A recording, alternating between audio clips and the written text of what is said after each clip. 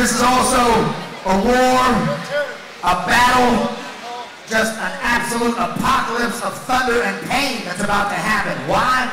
Because we make rivalries here at Full Metal Dojo, Thailand. And the rivalry that we're making, so the tail of the tape just went down. Coming from the dirty South. When the live stream happened, and my boys over at the Bangkok Fight Lab, the BFL. I think the first and the second walkout they'll bring it up. We can talk then.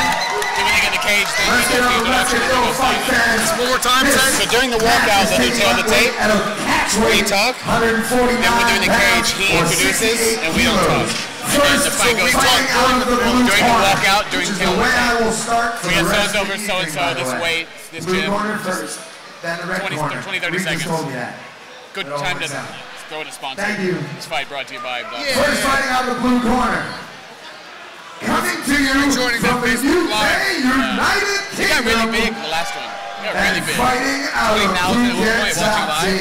Yeah, that's awesome. It's big. Ladies and gentlemen, Ben 10, Ben Royle. I'd really like to see these guys make it work. Full Metal Dojo thing. Like, I'd really like to see it happen. It's a good concept. Yeah.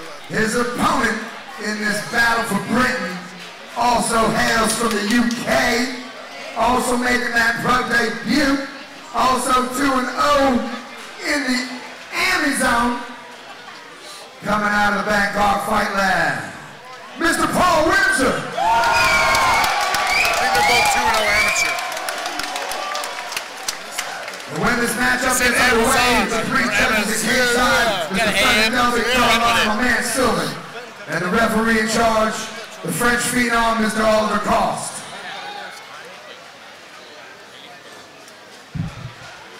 So these guys had to fly half around the world to come and fight in Bangkok. For free.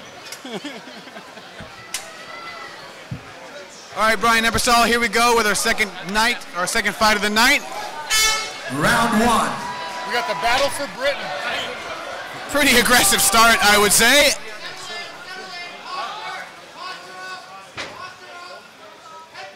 Unlike the ties in the first fight, yeah, I think he's going to be a little more comfortable on top, considering he came out in a Wu-Tang wrestling t-shirt. Mad respect for the Wu-Tang Wrestling Thailand t-shirt. Whoever came up with that, mad props.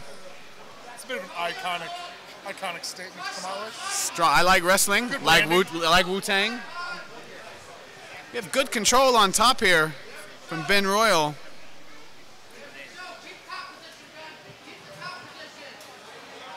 Paul's got a nice underhook from half guard.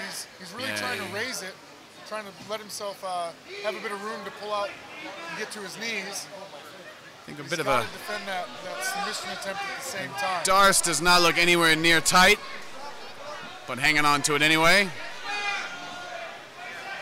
I can't say I've ever felt compelled, and there he does get to There it is.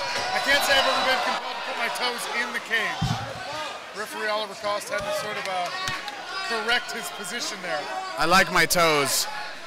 This is gonna bail on the choke here, maybe switch to a guillotine. Yeah, he couldn't quite get all the way over his bicep. He had a nice reversal of position. All right, now we can see what happens with Paul on top. Well, he wants him against the cage. We're gonna threaten an armbar here from the bottom, and a pretty tight tap. There we go. Nice win, very, very nice win for Ben Royle from Phuket Top Team. Definitely silenced the crowd who were obviously behind our boy Paul Windsor. Nice win. Great movement from bottom. That was a good fight for deep debuts. That was a good fight. The Windsor kid looked more worried about getting him to the cage than what he was going to do with him when he got there. I got a strategy. I'm going to execute it.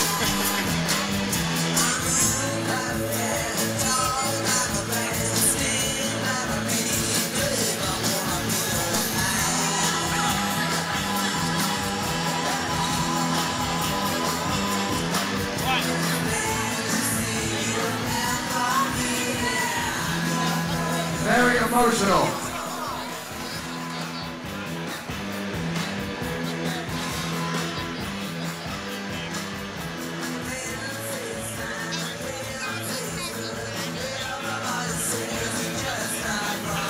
David Ash.